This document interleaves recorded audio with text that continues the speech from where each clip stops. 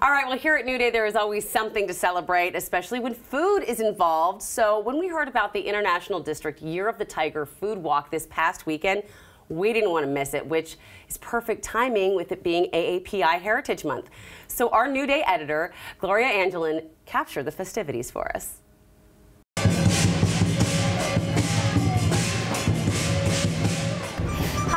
Here at Seattle's Chinatown International District, we have a big food party happening here and lots of cultural festivities and entertainment.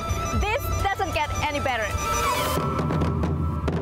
So today is the CID-BIA Year of the Tiger celebration. So it's really exciting to be in the neighborhood to host a community event and a street festival for all to enjoy. This event, along with some of our other events such as the night market, happen every year, and we are really proud to produce them locally here, and they are just a really good opportunity to showcase everything that's happening in the CID.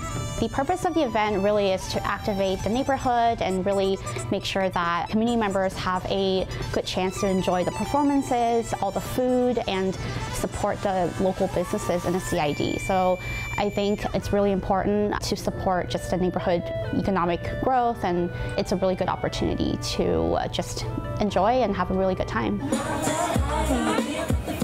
We have a whole host of different cultural dance performances, ranging from Chinese cultural performances to Filipino dance groups. And so we really just want to showcase and highlight all the different cultures that are within the CID neighborhood and how dynamic it is, just to be able to represent all the different cultures that exist, such as lion and dragon dances from some of the martial art teams in the neighborhood, including the Northwest Wushu, the Mach 5 dance group.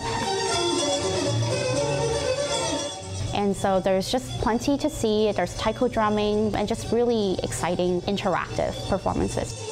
So the event is really exciting because we have over 20-30 vendors that will be here with us today, ranging from food vendors, food trucks, to different information booths, arts and craft. And so it's we're really excited to see just a bunch of local artists and food vendors come out here today, lining up King Street. And we also have a food walk where people can grab a menu from our information booths, head on over to the 38+ businesses that we have participating, and then collect stamps and enter to win a cool prize. It'll be just compiled from different neighborhood businesses. So the month of May is Asian American and Pacific Islander Heritage Month, and so we're really excited to be a part of the neighborhood and help highlight all the really amazing cultures that exist, and it's just a really great moment for us to be here. So I'm really looking forward to try out some dumplings. There are really good seasonal drinks that some businesses are offering, combinations of pastries and pop-ups. There's really good poke. So these are just some of the things that I'm really looking forward to. And then one last one, you can't miss out on all the really good bubble tea.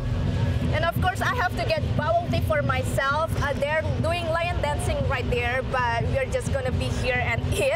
This is my foodie friends, Marisol Morales and Sabrina Chin. I got this Vietnamese pandan waffle with black sesame. What did you get here? I got the spicy fried tofu. Wow, I'm already hungry. So this one is grilled squid, and Sabrina got this fried squid. I know it's a lot of squid, so don't judge.